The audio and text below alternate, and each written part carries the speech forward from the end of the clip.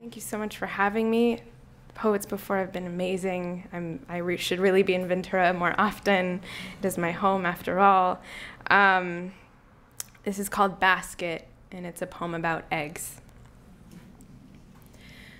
You will marry the first person who tells you your eyes look like scrambled eggs.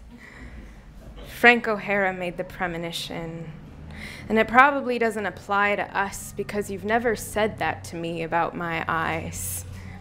It definitely doesn't, because a lot of other things have been named about my eyes, especially regarding what I see through them. But we've spent a lot of time speaking of eggs.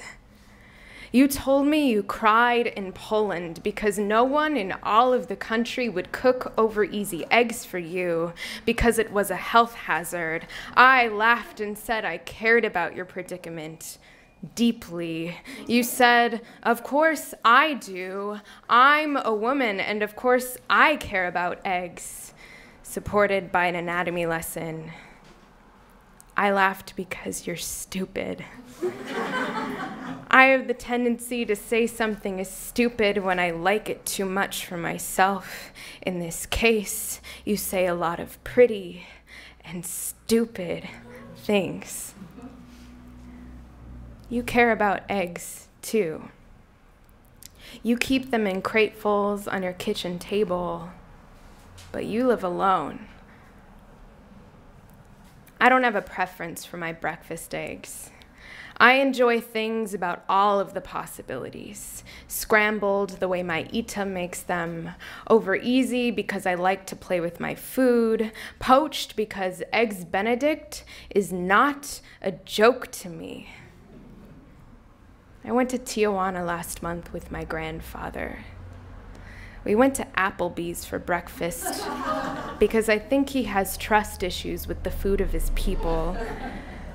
I think I do too, but I wasn't hungry anyway because we were at Applebee's.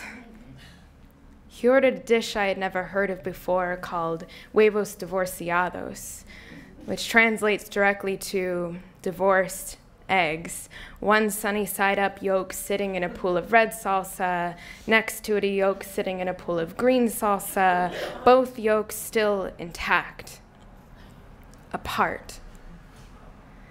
The primary colors never mix unless provoked with the fork, and then the yellow is punctured, running all over the plate, causing chaos, catalyzing the taste of depth, but then they didn't need to burst for that to happen, did they? Their islands just needed to intersect to know what was inside of them was the same. Thank you.